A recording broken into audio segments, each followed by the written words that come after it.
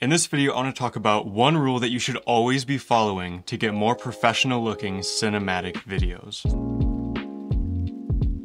So I don't want to waste your time. If you do enjoy this video, please consider dropping a like, leaving a nice comment, and subscribing. It'll help push this video to new audiences, as well as help my channel out. But either way, let's just get right into the video. So there are essentially 3 different sections to any photo or video. So you of course have the subject, which is, either a person or an object that you're taking a photo of or a video of. And this is going to be the main subject of your video. So for example, with what you're seeing right now, I'm the subject of the video, I'm the main focus, I'm right in the center of the screen, which isn't always the case, but in this case, I'm right in the center of the screen, and I'm also what you're looking at in this video. So the subject is the main part to any photo or video, but there's also, of course, the background, which is everything you see behind the subject. And typically the background isn't the focus of the photo or video. However, it can help to draw attention to your subject. For example, if there are leading lines in the background or something like that, or, some sort of light in the background that kind of just helps draw your attention to the subject of the video. That alone can really help make your videos look more professional, just knowing what's in your background and kind of directing what is in the background to help focus the attention onto the subject. However, there's one more part to pretty much any photo and video that most people never really think about, and that is the foreground. And so this is something that in most videos, nobody really thinks about. Everybody thinks about the subject, everybody thinks about the background, because those are the 2 main things that you can see. So just like the background, stuff right here, this isn't directly in focus. However, you can utilize the foreground almost just as much as you can utilize the background to help draw attention to your subject, make the video and the frame look more interesting, and overall just make your image look more cinematic and professional. But the main use case for utilizing your foreground is going to be to express movement in your video. So with any type of camera movement you're going to be doing in your video, whether it's putting your camera on a slider and moving left to right, or on a gimbal and moving around forward and backward, anything like that, having at least something visible in the foreground as well as the background will help to show what's called a parallax, and it really expresses movement a lot more than if just the subject was visible. You really wouldn't notice movement as much at all. And one way you can really notice this is, let's say you have a product that you're taking a video of. If you have a complete white background and then you're setting it on a white surface as well, and just everything around it is white, or really I guess you could say any color, and you take your camera and have some sort of movement around it, to add something to your shot rather than just a stable shot, you are not going to notice that movement, and it just won't look as good as if there's something kind of out of focus in the foreground, just a little bit,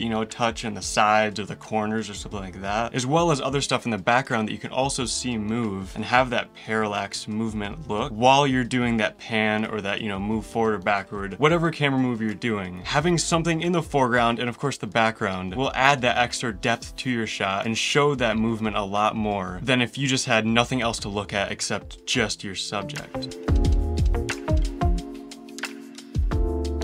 And again, even in cases like this table is the foreground. It's not really in focus, but it kind of just draws you here. It gives you something else to kind of cover the scene up. And if I got rid of this, I'll just zoom in just on my face right here. This isn't the best example, of course, but it looks more plain. There's less drawing your attention to any part of the frame. It's more of just, you're trying to figure out what the subject is. You're kind of looking around. It might not even be something you're always going to notice, but your brain is going to be looking around, looking for the subject. It'll be a lot harder for your brain just to go directly to what the subject is. You're going to be looking around a lot more when there isn't those leading lines and those little clues that are drawing you to the focus of your video. But I hope that kind of explained the importance of utilizing your foreground. Definitely the best way to learn this and to gain experience utilizing your foreground is just to practice. So definitely go out there and just test things out and try it out and see what works best for you. Either way, that's it for this video. If you enjoyed this, if it helped you out in any way, please consider dropping a like, subscribing, and leaving a comment. It'll really help push this video to new audiences as well as my channel. But that's it for this video. Thank you so much for watching, and I will see you in the next one.